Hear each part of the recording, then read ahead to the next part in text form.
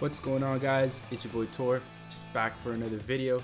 It looks like we've got news on accessories coming out to the game. We've got the Misanga, traditional Quincy garb, Ramen, Quincy cross, and Ginto. So these are the new accessories we're getting. Pretty exciting stuff. I've already read in on it. Basically, what you've got is the Ginto and the Quincy cross. So the Ginto and Quincy cross. Each one of those is going to include, or will have the normal attack damage increase and the strong attack damage increase. Those are like the lieutenant's badge and the wooden sword for the soul reapers. So that's essentially what this is for. Pretty cool stuff, man. We actually did need those. Those were something we desperately needed. And then we've got the Ramen, which reduces laceration duration, and the traditional Quincy garb, which increases the stamina for Quincy's and stern riggers. So basically like the captain's robe. So pretty cool stuff. The last one that's in the middle, which is the Misanga, that one's the one that was kind of threw me off. I honestly thought we were only getting Quincy accessories. Maybe like the Ramen, kind of something we needed, right? Or not needed, but I kind of saw coming. But Misanga, I didn't. Increases killer effects and has a greater effect during brave battles. So as you guys hear that, like how you heard it right there, this is gonna be exactly better for brave battles. It's going to be something that looks like could definitely change the meta, man, because increasing killer effects is kind of big, man. Like already alone, characters will typically have a 20% increase on either Rankar, Hollow, or Soul Reapers, or no affiliation, things like that, right? So if that increases with this, that's going to be pretty clutch, man, something different.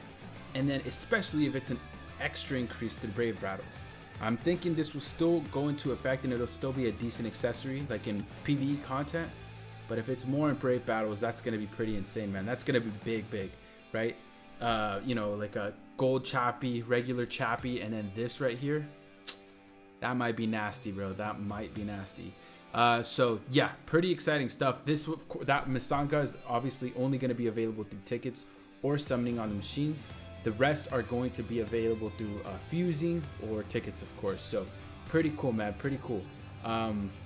Looking at it here, I mean, this is basically, yeah, just basically notifying you that it's gonna be available in the summons. So yeah, I mean, pretty cool, bro. Pretty cool. Other than that, we've got a little bit of news on the characters for movie round 2. As you all know, it's the rest of the movie characters.